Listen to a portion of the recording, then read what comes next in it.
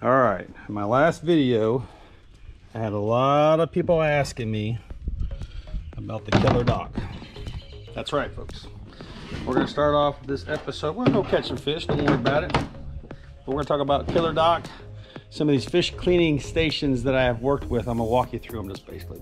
We're gonna start off with the top of the line, killer dock. That's what I have right now. This is what the guide trips get to enjoy. And it is a stainless steel, absolute piece of art. The detail is unbelievable. Got a lot of questions about it, so I wanted to kind of share with you guys what it looks like and talk about it. This is 5.5 feet. You have the option to put the drawers on it. I have extra cutting boards in there. I want to preserve that as long as I possibly can. This is from one guide trip, so I was like, oh my gosh, if that happens on one guide trip, I need to, you know, and these cutting boards right here, they're like $3, so whatever. So you have an option between putting the drawers in there. You can do a sink, and then you have these accessory trays. These accessory trays are awesome. You can put your knives there. You got a sharpener, which is right there. You have an inlet for your water that comes through the pipe, so it's seamless. People don't appreciate that till they use it. They're like, man, that is awesome. And then your water goes down this little hole here, through that back leg right here, and disposes of in the water. It really doesn't get any better. It truly doesn't. And there are options for a lot of these things. Like I said, adding a sink, you can actually add more holes back there for drainage. A lot of things. So check them out. Check out the old fish cleaning station. We'll walk over here. We'll make this fast forward this until we get over there. But you can take any countertop that you have, like an old building maybe you're renovating, you moved out of, take the old countertop out, and I'll show you what I got here.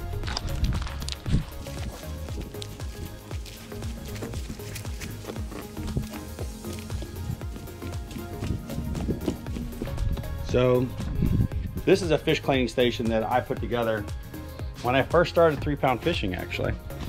Got a nice little light source right up here.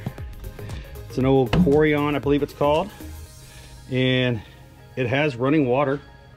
Does everything you would ever want a fish cleaning station to do. And that was free, other than the labor that it took me to install it, which was free. But like I said, taking an old countertop, you can buy those stainless steel ones even online. I think you probably could even buy them used, but makes it easy, folks. Fish cleaning, gotta make that fun and part of the, don't be cleaning on the back of your tailgate if you can, if you have a place on a lake. Hold on, let me put this ladder up.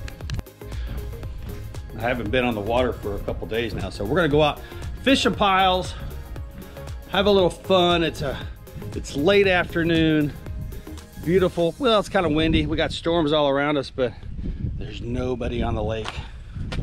So we're gonna go out and have some fun and put some fish in the boat. Maybe fish some spots that we haven't fished in a while. So one of the funny things, ever since these gas prices have gone up, I'd like to hear from you guys. Don't you tend to be on the trolling motor a little longer? Like, do you really want to crank that big boy up? It's gonna cost you money. I can tell you right now, of course, if you haven't been watching, if you've been watching this channel for a while, you know that I'm new to this 300.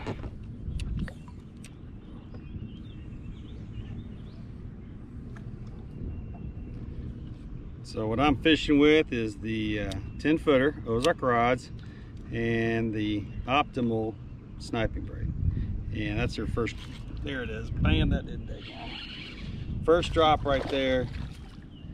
And I'm very particular right now about the gumdrop. I like the gumdrop. That's a good starting fish. That's our first guest. Gumdrop's available at 3poundfishing.com. That is a great bait every lake I go to. It's hilarious, but it is. I can't say that about many other baits. Look at this, second drop. These guys are just freaking it.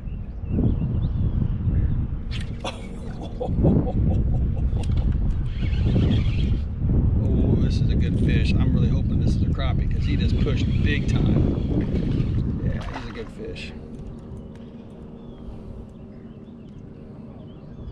Now this could be one of our picture fishes. Look at that. That's it, folks. Don't get much better than that. I'm gonna take a photo here. But like we do, we let them go. Here we go. This is a beautiful fish. And there he goes. Again, 10 footer, 10 pound. This is the optimal. This is only the 4-strand, 0.10. I can't get away from it because it's just so damn smooth. It's ridiculous. And as long as you're not setting the hook like a maniac, it'll work just great. The Optimize is the beefed up one. It's incredible too. I use it on all the big lakes. If we're gonna catch 2.5 pounders, 2 pounders, that type of stuff, I use it. But for the most part, I always use this guy. 10-pound Ozark rods. I believe they're sold out. It's just a popular rod, man. It's just got great feel. But give them a call, check it out, go to their websites. Ozark Rods has supported 3-pound fishing for a while now, and I can't say enough good things about them. All right. I will give you some active captain on this video, I decided. Why not? It's going so well. Another drop. See, that's my drop. I manage everything with my left hand, minimizes my tangles. Dropping down to a pile that has some pretty good sized marks on it. Here they come. I play the fish. See how I'm raising it right now? I'm hoping he's gonna commit, and he did commit. And he just touched it. Touched it. And lo and behold, we got ourselves a crappie. Had our first fish fry in a long time this weekend, and I gotta tell you, tasted delicious.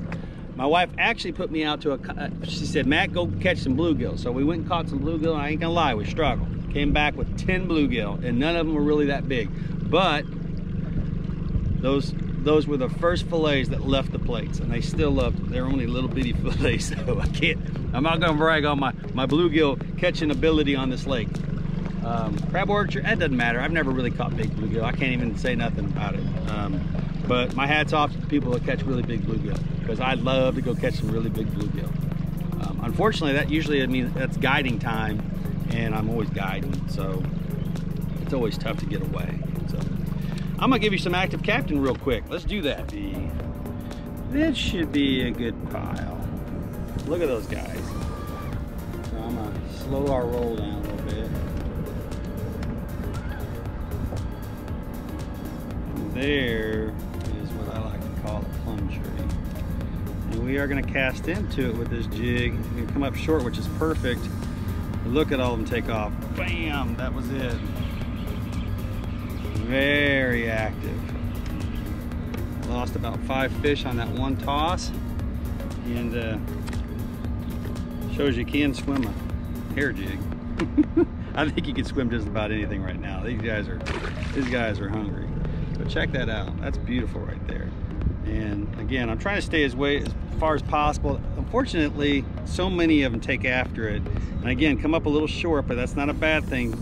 We get some really super aggressive ones. Here comes one right here, and I'll speed it up. I'm keeping it close enough to entice them. And then boom, I speed it up.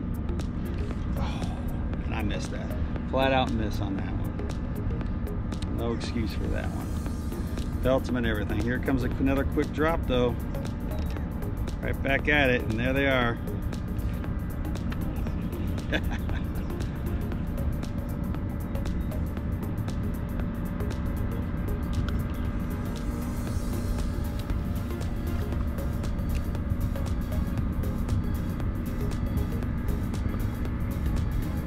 There it is. There he is. I didn't set the hook crazy hard on that one, just because the last time they kind of fooled me. This is a good fish. All day long, folks. I love it.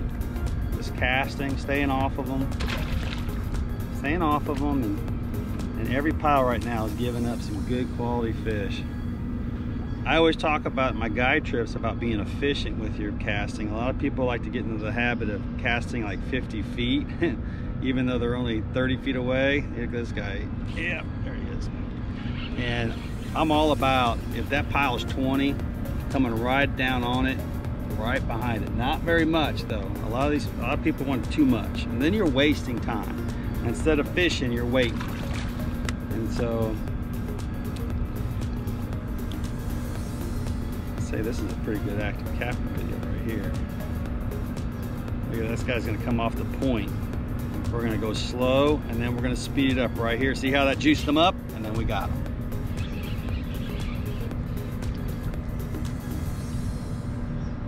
I think that's what's gonna happen with live scope. I think it's happening now. You know, people are learning what those fish are doing and how to react to them. And we'll get one more fish here, then I think that's about it. Yeah, he might have hit it. I missed him if he did, but that's all right. That's fishing. Guide trips are going great. Do me a favor if you're interested. I definitely have a lot of availability in the month of July, so please reach out to me, and we'll get you hooked up, and we'll be on these piles. I missed that one too. I missed that one. He had it all down his mouth right there. One more fish. Here we go. Come on now. Hit the like button right now. Subscribe. Give me some luck on this one right here. Here it comes. Thank you, buddy. I appreciate you guys for subscribing and helping support 3-pound fishing. All those baits, all those things that I'm doing are supporting the tournament trail. This is the big fish of the day right here, folks. End of this episode. This is it right here. This is about a 14 black. That's a tank. All right, there's a tank. 3-pound fishing guide service. Check out the baits. It's working. Why would you do anything else? The braid, the pole, the jig. That's a slab. Thanks for watching, guys. Please subscribe. We out. Thanks for watching 3-Pound Fishing, partnered up with these fantastic companies.